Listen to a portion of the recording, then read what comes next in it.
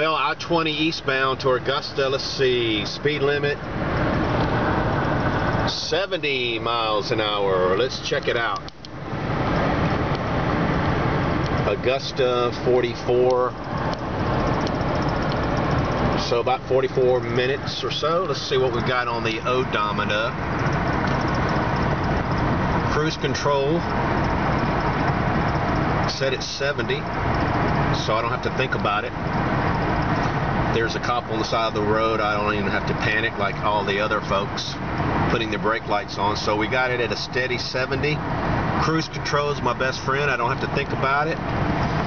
It puts me right into obeying the limits of the law. And look at my gas mileage, because I'm obeying the law and I need help. The cruise control gives me help. I need help.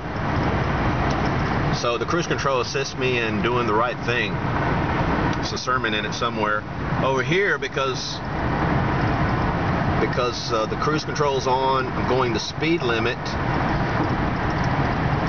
My gas mileage is doing pretty good. It's not doing real great now because I'm going up a hill, but it'll go almost to 30 miles to the gallon when I straighten out.